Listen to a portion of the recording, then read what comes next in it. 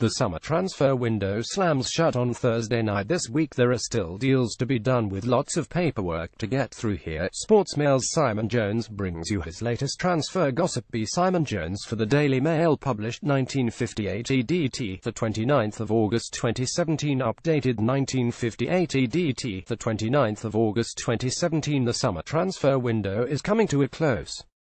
Clubs will need to have done the business by Thursday night to face waiting several months before the window opens again in the new year.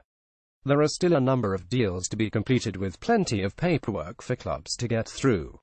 Here, Sportsmail's transfer expert Simon Jones brings you to the latest in his daily roundup. Sunderland's Wabhi Khazri is in talks over a move to Rennes. Sunderland winger Wabhi Khazri, 26, is in talks over a move to Rennes.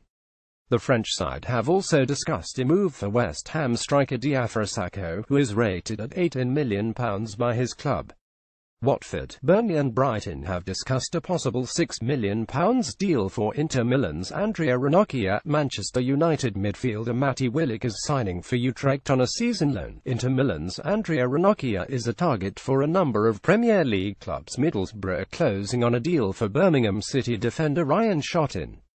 Birmingham City are closing on a £2.2 million deal for Brentford defender Harley Dean after having an offer rejected for Bristol City's Aidan Flint. Lazio midfielder Ravel Morrison has agreed to join Mexican side Atlas on loan.